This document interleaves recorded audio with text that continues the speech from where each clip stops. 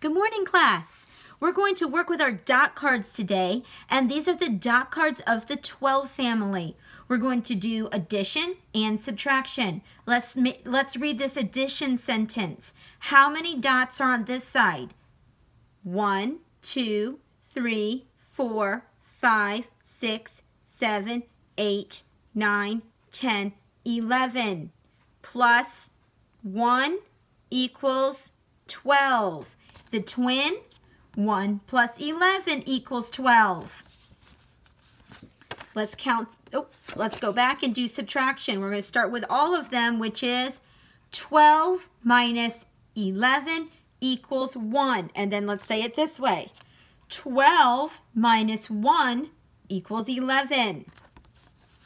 Next, let's count the dots on this side. 1, 2, 3, 4, 5, 6, 7, 8, 9, 10. Plus 2 equals 12.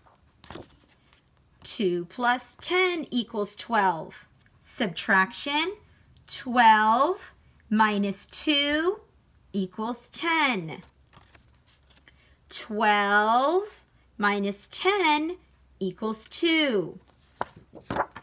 Count this side. Let's count by 2s. Actually, let's count by 3s.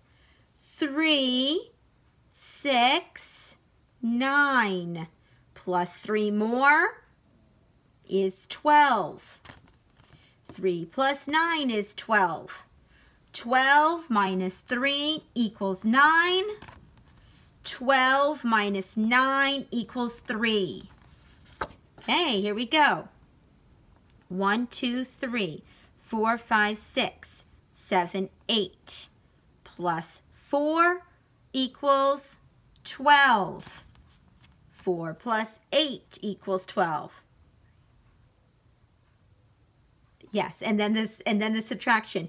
12 minus 4 equals 8. 12 minus 8 equals 4. All right, let's keep going.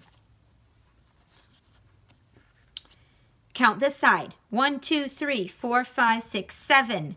Plus 5 equals 12. 5 plus 7 equals 12. 12 minus 5 equals 7. 12 minus 7 equals 5. Now this is a double, so there's no twin because either way it's the same. Okay, so let's say the double. 6 plus 6 equals 12. 12 minus 6 equals 6, and there's no related. All right, we're back at the beginning there.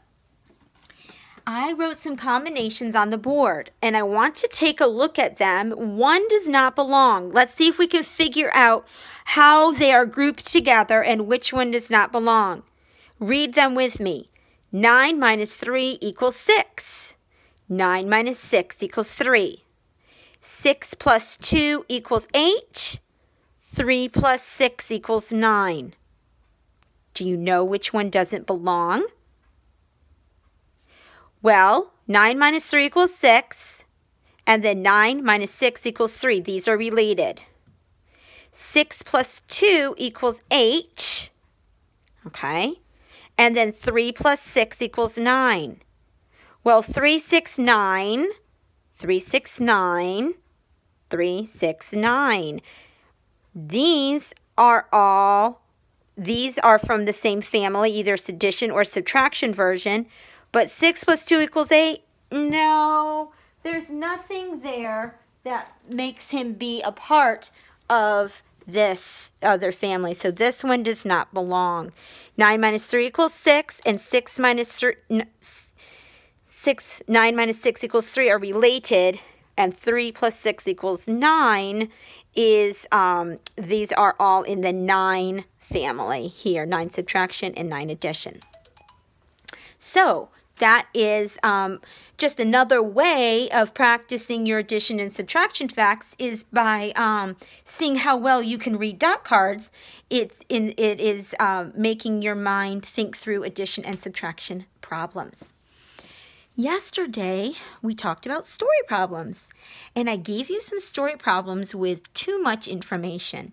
Today we're going to review a couple of those. We're going to ask you some new ones. See if you can figure out what information is not needed to come up with our answer. 5 robins were sitting in a tree. 4 more robins and 3 blue jays came to join them. How many robins were in the tree? Well, they said 5 robins were in the tree, and then, 5 robins were in the tree, and then 4 more robins came, and 3 blue jays came. But we don't need to know how many blue jays came. They only wanted to know how many robins there were.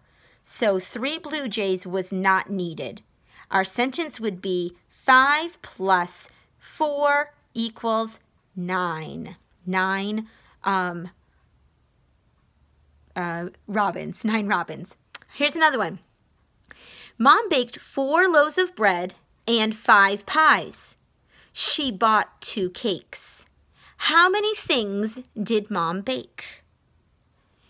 She baked 4 loaves of bread and 5 pies. She bought 2 cakes. Well, we want to know how many things she baked. So the things she bought, we don't need to know. So she bought 4 loaves of bread plus 5 pies. So she baked 9 things. One more. How you doing? Are you getting it before I tell you the answer?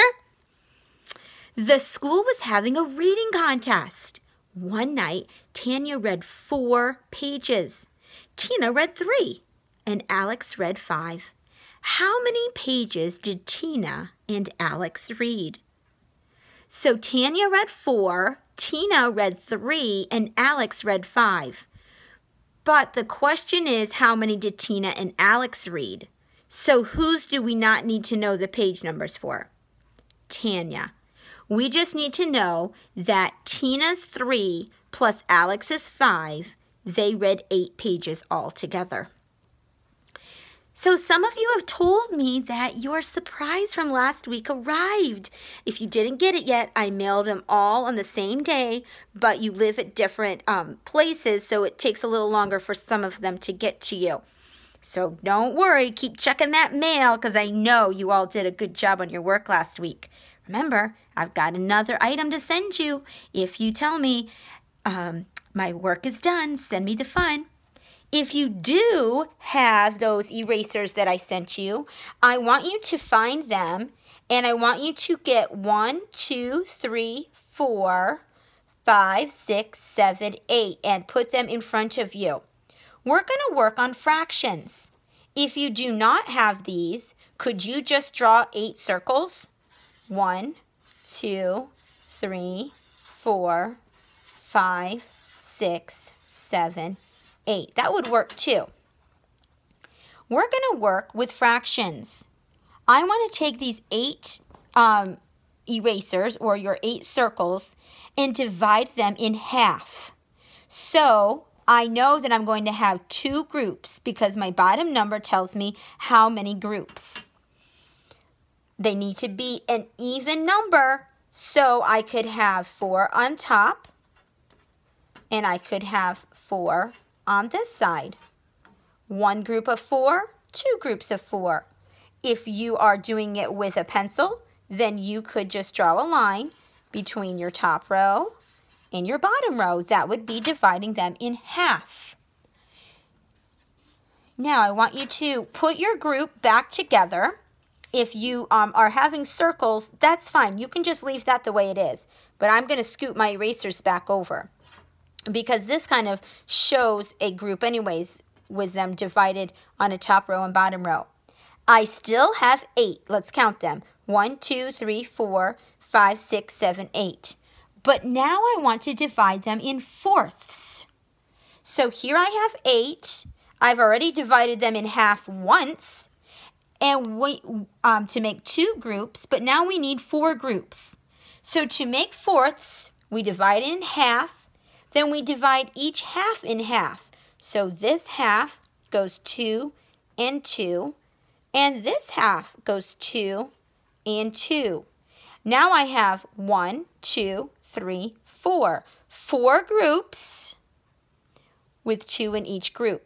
If you are doing your pencil, We've already divided in half, so then I divide this half in half, and I divide this half in half. Now I have 4 groups. 1, 2, 3, 4. All right, now we're going to work with a different number. Now I want to work with 6. So I want you to take 2 of them away and get a row of 6. 1, 2, 3, 4, 5, 6. If you're using dots, then let's just make 6 dots. 1, 2, 3, 4, 5, 6. We're done with this one. So I want to make the fraction 1/3. I want to make the fraction 1/3. So how many groups will I need? 3. You cannot divide 6.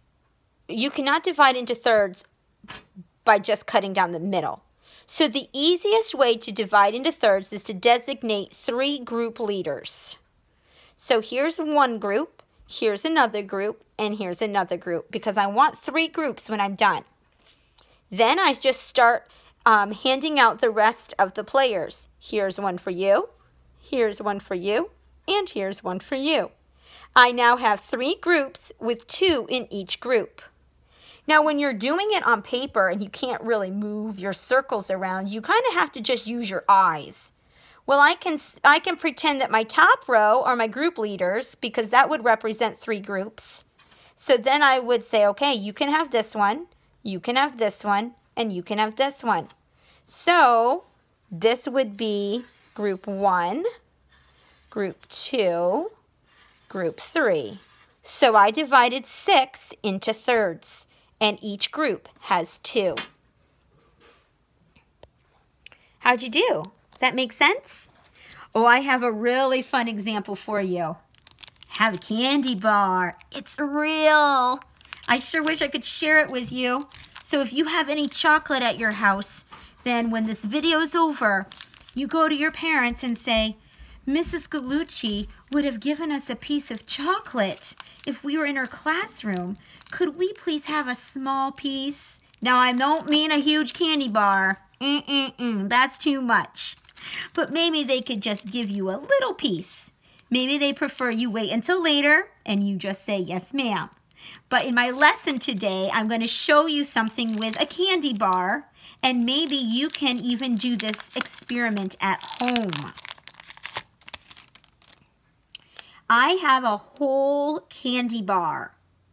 I'm going to divide my candy bar in half. I divided it in half, so now how many groups do I have? I have 2 groups. If I want to make fourths out of my candy bar, how many groups am I looking for? 4. The easiest way to make fourths is to first break in half, then break each half in half. So this half in half, and then this half in half. So now let's count my groups. 1, 2, 3, 4. 4 groups. And I did that by breaking it in half and then each half in half. That makes fourths. Okay, we have a workbook page to do. That's page 279 and 280. I'll go over the instructions with you on our next video. And page 280, there are actually some parts that you cannot complete without me. So make sure you come back. Bye-bye.